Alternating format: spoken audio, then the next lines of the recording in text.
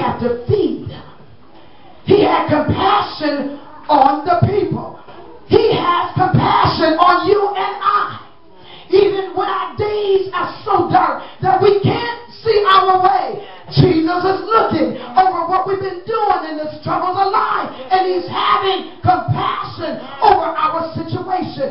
Do you think that He don't care about your broken marriage and it's so insignificant to a great big God? He's compassionate about your pain. He's compassionate about your tears. He's compassionate about how many times you bend your knees and you ask Him for the same thing. He's compassionate. And He wants to give you the super abundance of favor. Yes. I'm asking a question today. Say, God, how am I going to survive this financial crunch, this financial burden that's sitting on my shoulders? Yes. If anybody ever had finances that was all out of control, I declare you had some sleepless nights. Amen. Anybody had a marriage that was all out of control? I know somebody had some restless nights. If there was anybody that sit under the sound of my voice, their child was ever addicted to a drug or alcohol, I declare some mama laid up at night. Come on, somebody. Some daddy bent their knees saying, God, look over my children. Somebody say hallelujah. Hallelujah. He began to ask his disciples.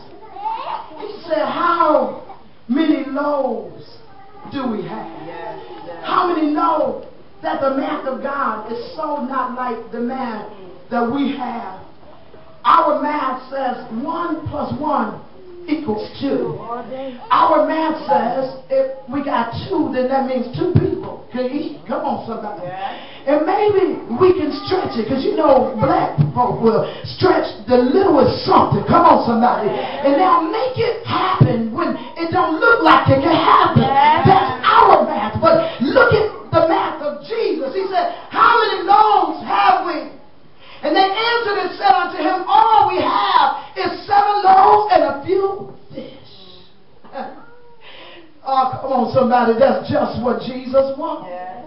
He wants you to bring him your little bit. That's it. Oh, yeah. He wants you to bring him the little crumbs that you're working with. He wants you to bring him your little broken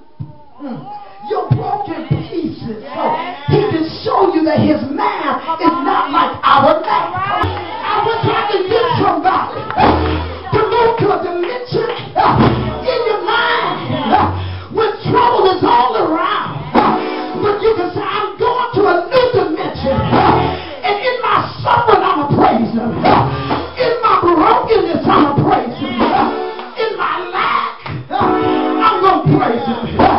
When the enemy cut the monkey in my life, I'm a shout, I'm a shout, I'm a dance like David danced. He danced until he danced out of his clothes.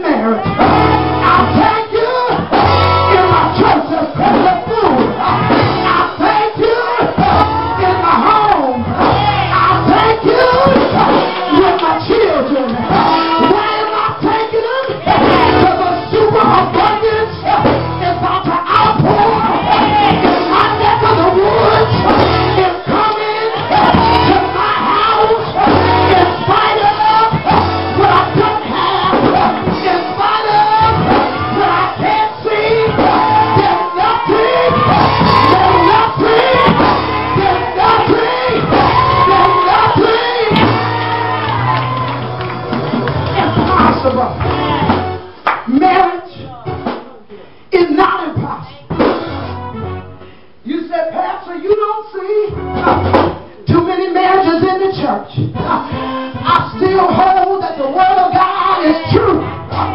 It's sharper than any two-edged sword. The word of God is real. And the word of God has life. So it lets me know that I can ask anything in his name, and it shall be. God is saying to somebody, if you just believe, he said all things are possible. You better take your bills and say, Father, I give you thanks. You better take your bills and say, I'm a shout all over my bills. I'm shouting because I'm debt free. I'm shouting because when I can't pay, God is going to cancel. They're going to look. So I thought the name was there. I thought I was supposed to make a call. But God said, no. I covered it under my blood. He said, I paid the price. Come on, somebody. Come on and help me to lift Jesus. I had to go to God. He said, open up my understanding. Because what I'm going through is more than I can bear. He said, I won't put no more on you than you're able, than you are able. I speak to your spirit this morning, and I say you're able. I say you're able. I say Emily, you're able. I say breathing, you're able. You're able. Yes, dear. In the midst of everything going crazy, you're able. Diamond, you're able. You're able. Jesus, you're able. You're able to bear it. Open your mouth and say, glory.